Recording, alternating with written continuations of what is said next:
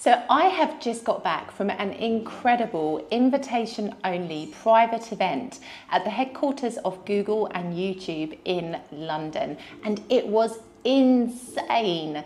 Not only are Google just incredible, like incredible employers, state-of-the-art offices, just everything you can ever imagine from like a dream employer, but they really do know how to treat their creators well. Like, they laid on an incredible event where I got to meet some amazing, talented female content creators, and we got to listen to some incredible guest speakers and industry disruptors, and it just left me feeling super motivated. But essentially there was one thing that one particular guest speaker spoke about that I was like, wow, that would really apply if you plan to move to Italy. So inadvertently, this guest speaker has taught us something about Italy, and I'm going to share that with you in today's video. So the guest speaker was this guy here, Kirk Vallis. Now, he is an incredible guest speaker, super engaging. He has spoken to some of the top companies in Silicon Valley, Google included, as well as Adidas, the England national sports teams, and various other high-profile companies and organizations around the world. So this guy knows his stuff. And what he talks about is essentially how our mind works, how our creative thinking process works, how we approach problem solving. It's really fascinating. But one thing he shared with us, which I think is the essence, the crux to you moving to Italy, was this. And I'm going to get my little black book, which is what they gave us at the event. Incredible. So he said that Google have a mantra. So they have a kind of motto that they follow whenever they want to implement a new piece of software, or they want to make some changes within the company, whatever it may be. They keep something in mind, and it is this: to get uncomfortably excited. I just want to repeat that, because for me, this is like turning conventional thinking on top of its head, right? Get uncomfortably excited. Now, this philosophy, this mantra is amazing, because what they do essentially is that for every new project or change or innovation, whatever it is they're working on, they want to introduce, they actually grade themselves on a scale as to how uncomfortable they feel about this new particular design, innovation, change, whatever it may be. And the more uncomfortable they feel about it, the more they know that they have to run with that idea. And conversely, the less uncomfortable they feel about it, the more they know that they need to make some changes in order to feel a bit more uncomfortable. It's incredible. Like, literally, this way of thinking I love, because it's so disruptive. It's not the conventional, make sure you're okay with something, make sure you're comfortable with it before you do it. No, it's the complete opposite. Now, the reason that I think Google's mantra can help you if you plan to move to Italy is this.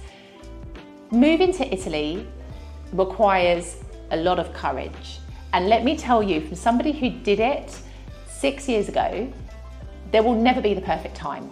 You will never have everything just right, all your ducks lined up in a row. There are always going to be things that you haven't thought about, things you haven't prepared for, things that you couldn't predict would happen. It's just part and parcel of the process of moving to another country. And so this notion that we need to be comfortable with our decision and feel like we're ready to do something before we do it is actually really outdated when we think of it like that, because you can never really truly feel comfortable with your move to Italy. Not really, because as I've just mentioned, there are so many things, so many variables that you cannot control, so many things that could go wrong, so many things that you may not have even thought about, that to think that you can have everything all lined up, all neatly stacked, ready to go, is a little bit naive, to be honest. And the reason why I think Google's mantra is the absolute essential mantra you need to adopt if you plan to move to Italy is because it just encompasses all of the feelings you're going to feel when you decide to make that choice. Now, I really like this because I kind of feel that any big change you want to make in life requires a degree of discomfort. There is not one major change that I can think of in life that has ever felt easy, at least speaking from personal experience. Leaving the police to start my business, was it an easy decision? No. Did I want to do it? Of course. Did I feel scared? Heck yes. You know, like, leaving my business to decide to move to Italy, oh my God, like it excited me, but also it scared me in equal measures. Like there are going to be so many things that frighten you when you have to make a big change in your life, whatever that change may be, that if you can actually reframe it to understand that you're feeling that way because you're onto something, I really truly believe you're going to take action and make that thing happen. Because this is the problem. Us humans like to procrastinate. We like to wait a little bit longer, reflect, ponder, contemplate, all of those lovely things that are essentially just time wasters. We like to do them because we believe we are physically and mentally preparing ourselves for what's to come. But as I've just mentioned in this video, yes, of course, I'm not stupid. You do need to do the mental and physical preparation as much as possible ahead of your move. In no way am I encouraging you just to pack a suitcase and get on a plane. You do have to be responsible. But what I am encouraging you to do is to not spend too long in that preparation phase. Do what is necessary to make sure that you are, certain that this is what you want to do. You don't have to be 100% certain, but like along the lines of being in alignment with this decision, and then you've just got to make it happen. So many people stay stuck in procrastination. They talk about dreams and they never, ever, ever bring them to life because they're too busy waiting for that moment when they feel comfortable. Get uncomfortably excited about your move to Italy, to the point where it makes you feel a little bit anxious, a little bit sweaty, a little bit like, oh my God, I don't know if this is the right thing. That, my friend, is the sign that yes, indeed, it is the right thing.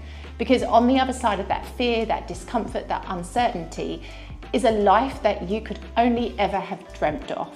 It's not easy, hell no. But in those challenging moments, you learn some of life's greatest lessons. And that has certainly been my experience. And if I had waited until I felt a little bit more comfortable, I think I probably would never be sitting here now in Palermo recording this video for you.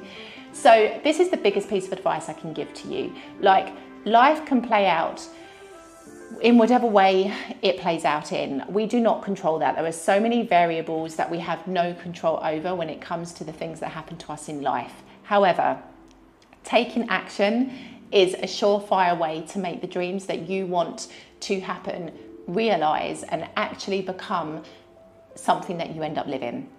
And so I hope this mantra can inspire you if you plan to move to Italy. Get uncomfortably excited with it. Go against the grain. Don't listen to the world and all their naysaying statements and opinions, because there are so many of them in those dreaded expat groups. Educate yourself.